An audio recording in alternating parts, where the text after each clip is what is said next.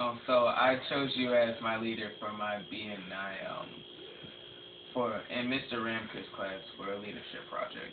So I'll just ask you a couple questions, and you just give me answers back. All right. Alright. So the first question: why do you think I look up to you as a leader? Because I have taught you things that hope later on you will learn in life that you see why. Okay. Um, so what do you think a leader is? A leader is a person that takes charge and shows people lots of things and hopefully to guide them the right way. Okay. And why do you think that leaders have to be the one to take charge? Because without a leader, everybody would be lost and no one will know which way to go.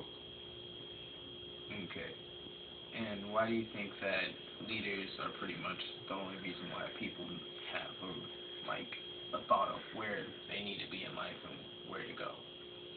Because leaders, they have reasons, backups, everything, plans that they always had, and things that they went through that people don't really understand. So with having those leaders is a great advantage for other people to have in case of any situation. So who do you look up to as a leader? I look up to all the parents that like to help their kids, dedicated, supports them in every single thing they do. Okay. And do you think that the leaders you look up to affect the way that you behave as a leader? I would say yes, they do, and sometimes they don't, because you don't know how the person is till you really learn thereabouts about them, how they act, how they feel or so. So with them, how the way they treated me or so made me a better person and want to end up taking charge and be my own leader. So how does someone lead?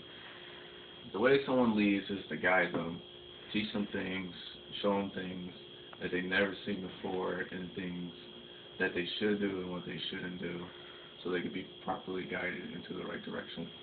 So do you think that leaders could basically work as a physical representation of a conscience?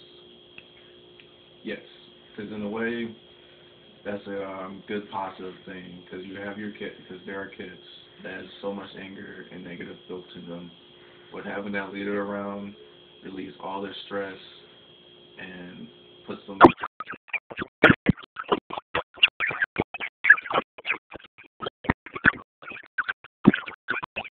Other people that focusing on the